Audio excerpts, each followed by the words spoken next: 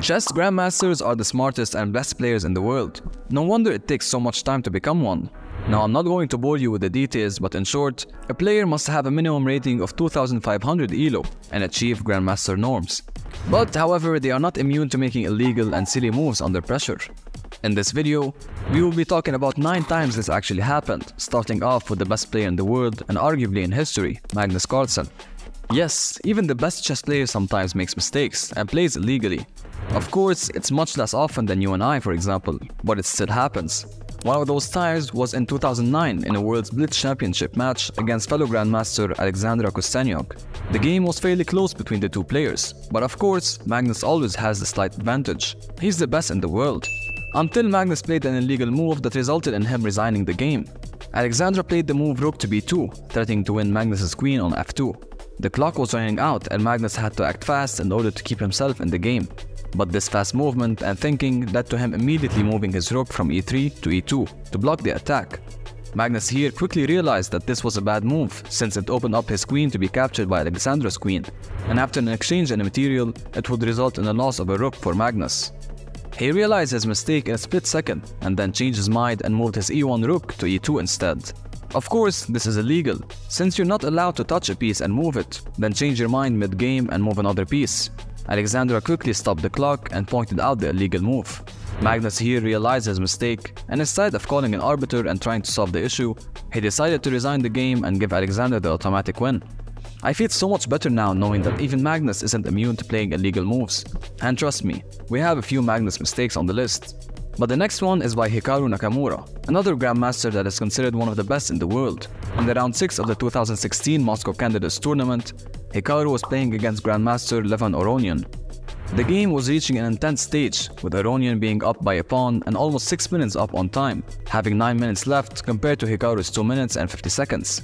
We all know how Hikaru's mind can calculate 200 moves a second, animate in 120 moves, but in this situation, he was a bit too quick with his thinking and proceeded to touch the king in order to move it. He immediately realized that moving his king would result in a bad move and put him in a bad position, so he changed his mind and quickly removed his hand from the king piece. This led to a confusion between the two players, because based on the touch move rule, it is illegal to touch a piece if you do not intend on moving it. If you're just adjusting the position of your piece, you have to say Jadoob, or I adjust. But of course, you can't just say Jadoob after you play illegally. You have to say it first and then adjust. Aronian here noticed the illegal move and was quick to complain and call in the arbiter while furiously leaving the board. Hikaru claimed to have said Jadoob, but this was just a lame attempt at fixing his mistake. After some debating between the two players and the arbiter, the final ruling forced Hikaru into moving his king piece since he touched it. Of course, this put Hikaru in a very bad position and eventually led to him losing the game. This was not the first nor the last time Hikaru played an illegal move. Just like Magnus, we have a couple of scenarios with him on the list. But up next, we have an illegal move played by Grandmaster Gonina versus Grandmaster Zhu Wenjun. The game was going on normally between the two Grandmasters, until Gonina decided to move her king to an illegal square that the knight was guarding. Of course, this puts her king in a check position and can be captured by the knight, which is an impossible position in chess. Wenjun immediately stops the clock and points out the illegal move played, and proceeded to call the arbiter to complain. According to all the rules, this illegal move results in a direct win for the opponent, but the rule was later changed to only result in a warning and adding time to the other player. Of course, early on in the game, this would not affect the game at all, so it probably was a tactic done by Gonina in order to give herself more time to think about her next move without wasting her clock. Calling in the arbiter and waiting for him to adjust the clock takes time, which is what Gonina probably needed in order to think about her next move, so she played an illegal move on purpose just for that reason. Of course, here I'm just speculating, and it is unsure whether this was an actual plan or Gonina just didn't realize it and made a mistake. Next on the list, we go back to a Magnus Carlsen situation. In chess, there is a rule that states that if your opponent played an illegal move and you somehow didn't notice and played your move normally, your move becomes the illegal move and your opponent could call the arbiter and claim a win. This actually happened with the world champion Magnus Carlsen in a game in the FIDE World's Blitz Championship in 2017, where his opponent Ernesto Inarkiev made an illegal move, and Magnus was unable to spot it and continued normally to play his move. Inarkiev stopped the clock and claimed victory on the basis that Carlsen made an illegal move. The initial arbiter at first awarded Inarkiev the win. But Carlsen alerted the chief arbiter, who overruled the first arbiter and gave Inarkiev the option of resuming the game from the position arising after Carlsen's move, but Inarkiev refused to play and Carlsen was awarded the win. Inarkiev appealed the chief arbiter's decision, but his claim was rejected by the appeal board and Carlsen's win stood.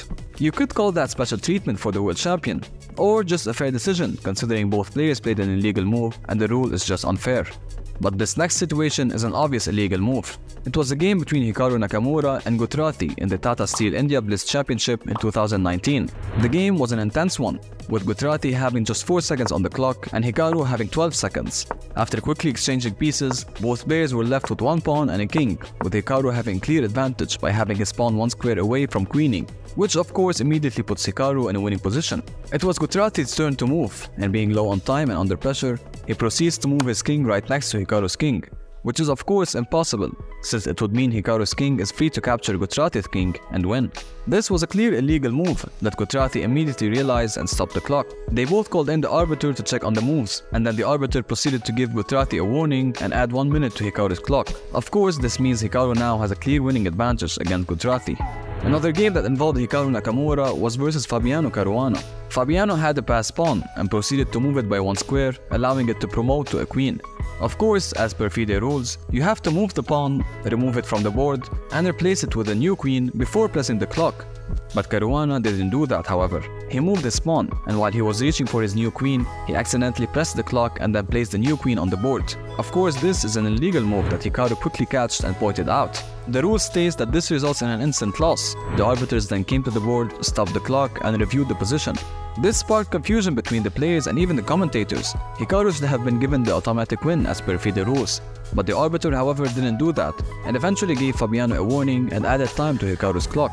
It is still unclear why Hikaru wasn't given the win. Maybe it was a mutual agreement and fair play from Hikaru's side. In this next game, an illegal move was played, but neither players caught it and proceeded to play normally, or they just let it slide without saying anything. This was a game between Magnus Carlsen and Grandmasters Fiddler in the 2009 Blitz Championship. Fiddler captured Magnus's queen on the 8th rank, which gives him the opportunity to promote it to a new queen himself. However, this didn't happen, and Fiddler just pressed the clock, leaving his pawn on the board, which was captured by Magnus's rook. This is an illegal move, because you cannot promote your pawn to another pawn. Even though this wasn't gonna change the game at all, and Fiddler's newly promoted queen would have been captured by Magnus regardless. But still, it would have removed a couple of seconds from Fiddler's clock. Neither players complained, however, and they just continued the game normally. A year later, however, Magnus himself played an illegal move that he wished his opponent let it slide, but this was not the case. It was a game versus Boris Savchenko in the World Blitz Championship in 2010. In the Blitz game, the time is low and the pressure is high, so players must think and move quickly.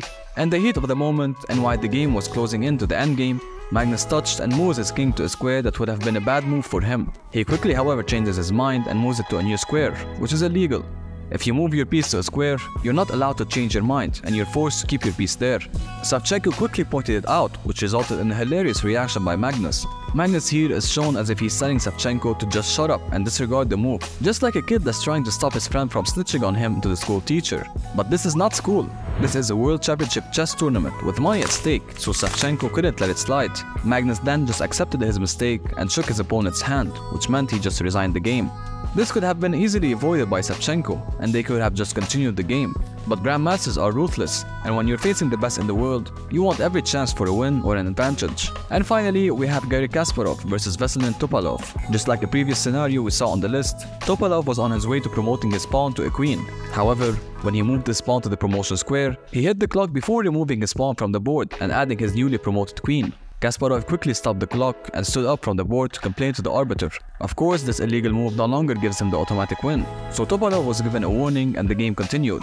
It is clear that even world champions and grandmasters make illegal moves sometimes.